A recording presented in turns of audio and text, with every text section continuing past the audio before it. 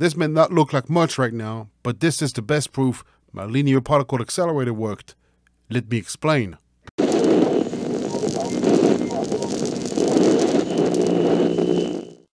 Hello and welcome.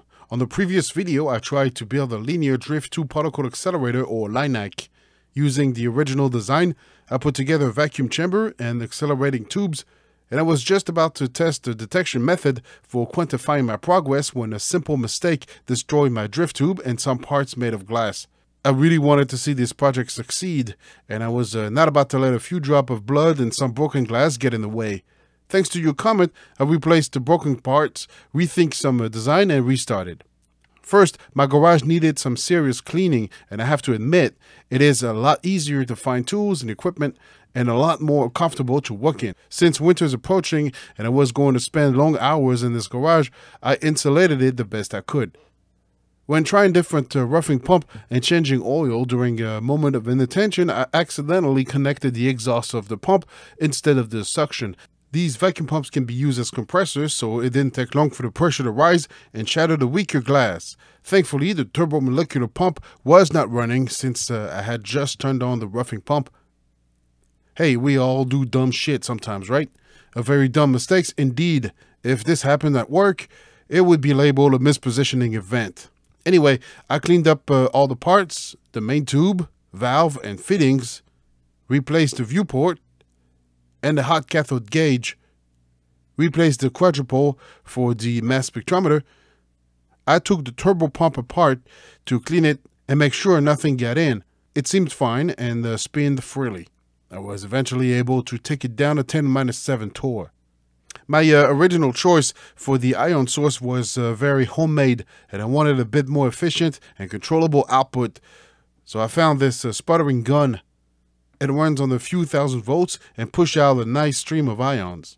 Since I will need to degas the chamber to achieve lower pressure, I installed this heater to help getting rid of water pressure. I also installed some insulation for a more uniform heating. Believe it or not, water is the main source of contamination in high vacuum application, and the mass spectrum confirms it. Speaking of the vacuum, let me take this opportunity to talk about the mean free path. You see, the air we breathe at ground level is full of molecules of nitrogen, oxygen, carbon dioxide, water, argon, etc. These molecules are moving around freely until they bump into each other. The mean free path is the average distance these molecules can travel before hitting another one. At atmospheric pressure, roughly 760 torr, this distance is about 65 nanometers, or slightly smaller than the COVID virus. This roughing pump can reach roughly 10-3 torr, or 0.001 torr. At this pressure, the mean free path is already 1 centimeter. Now, air behaves like a fluid at least down to this roughing pump pressure. The reason this type of pumps cannot drop the pressure any lower has to do with the motion of the air molecule no longer behaving like a fluid.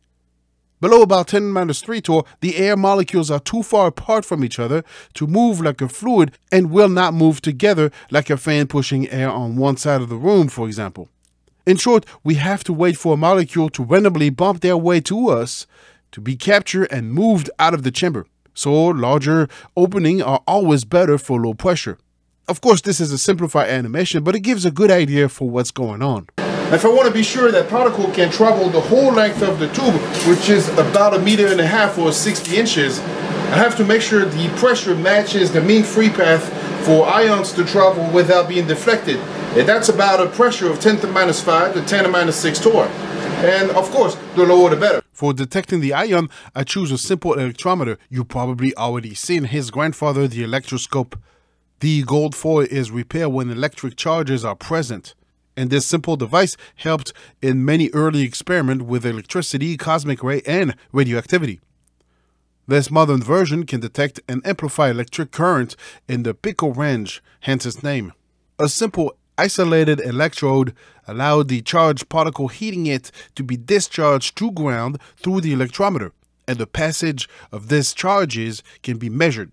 Very simple and reliable device. The output can even be monitored on the computer using these modules. I've used these Weeder technology modules on the power plant video. I really like these very useful and versatile modules. They can be used for many applications. No, I'm not sponsored by anybody. I'm just happy with the device that works. That's all. I created this interface to monitor the high voltage from the ion power supply here. The pressure from both vacuum gauge is displayed here and here. And my detection electrometer current in picoamp is here. I can even set up the temperature for the heater with the PI data object window, and the computer does the regulating. After all this, I needed a baseline to make sure things were working correctly and I could even detect anything. And if not, I'll turn this contraption into another fusor. So with no drift tube inside the chamber, I reached the lower 10-6 door after degassing. When I found a small air leak, you can see the nitrogen peak here. Now I can flush with helium. That's a large peak at mass 4 right there. Turn on the ion gun, keeping an eye on the voltage here. Now look at the electrometer. If I increase the voltage at the ion source, I can immediately see the corresponding increased signal from the detector. But if the pressure rises beyond the mean free path, I can no longer detect anything. Since the chamber is grounded and there is no electrical connection between detector and source, this can only mean one thing: a successful detection. Helium ions or alpha particle made it all the way to the detector, and the deposited charge was detected, and it looks like a 1000-volt increase yielded 2.5 times 10 to minus 11 amps higher reading on the detector. I can now add a data window and directly display my calibrated value in kilo electrovolts, or keV.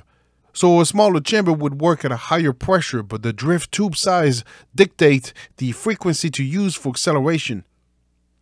Let's take a look at this equation for calculating the length of the drift tube. L is the length in meter, V is the speed in meter per second at the entrance of the drift tube, and T is the period of the frequency, or 1 over Hertz.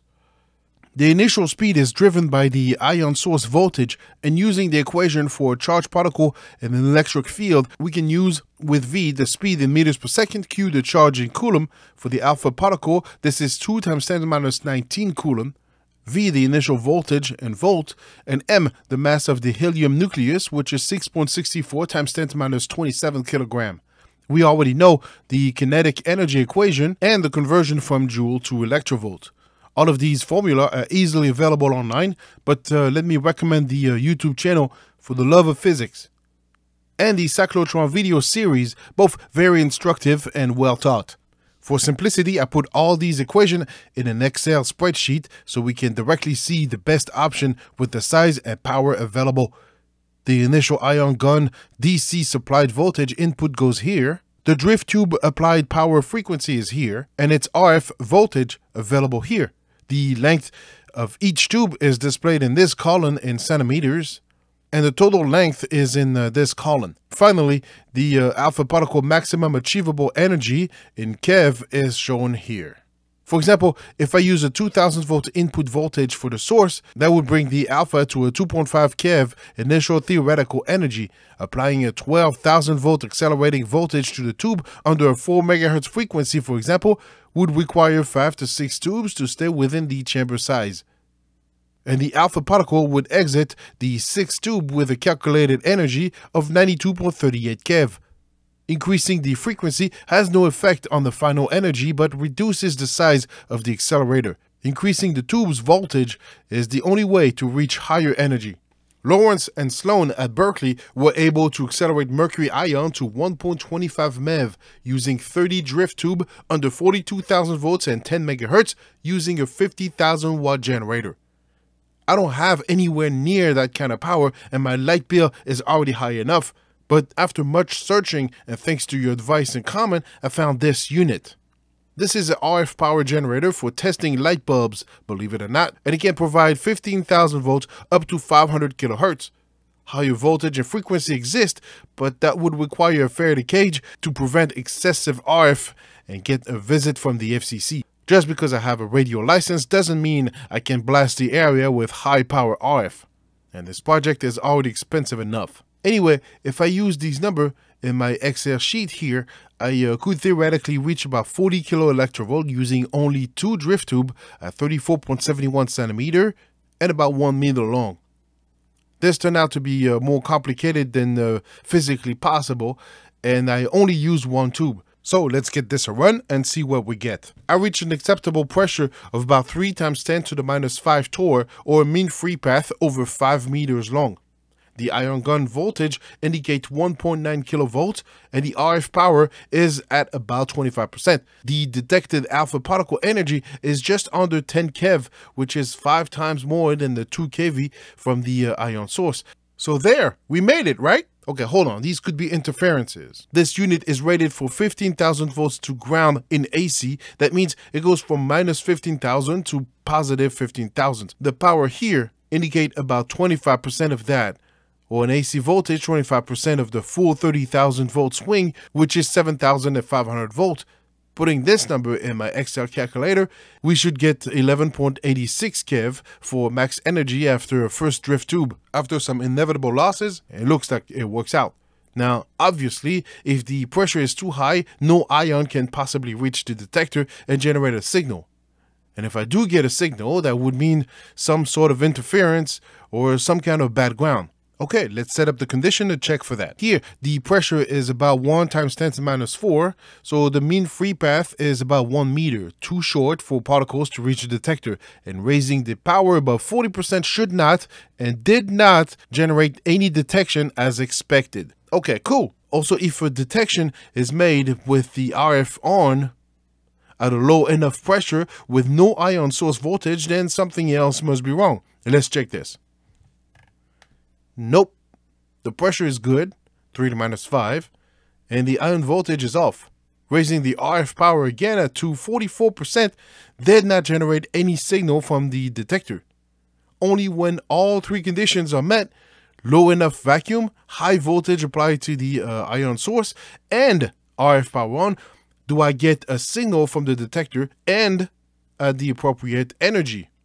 So this seems to work fine, and it looks like the laws of physics were not violated here. Tuning the RF power supply is tedious and does mess with the PC beyond a few watts of output power, but I'm very happy with these results.